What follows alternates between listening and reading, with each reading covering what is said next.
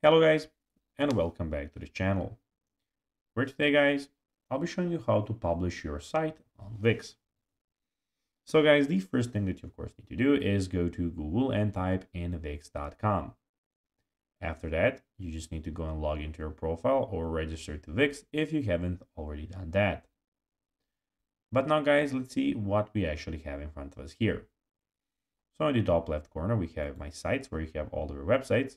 We have the setup, the home, we have the settings, the design site, and of course the dashboard where we are at the very moment now. But now guys, let's see how you can actually go and publish your site on Wix.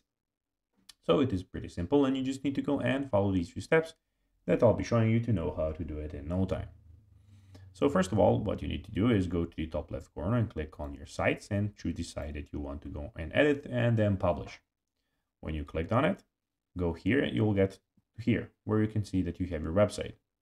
On the top, on the left side of the screen, you can add elements, add sections, add pages and menus, click site designs, add apps. You can have your business, see the media that you can put in, the CMCs. And of course, then when you want to go and see what's happening, you can go to the top right corner, save the website, and then preview it. Then of course, if the preview is looking good and you like the site, you can then click on publish in the top right corner, this blue button here, for the site to get published. So guys, that will be everything for this video. I hope that you found this video informative and entertaining guys.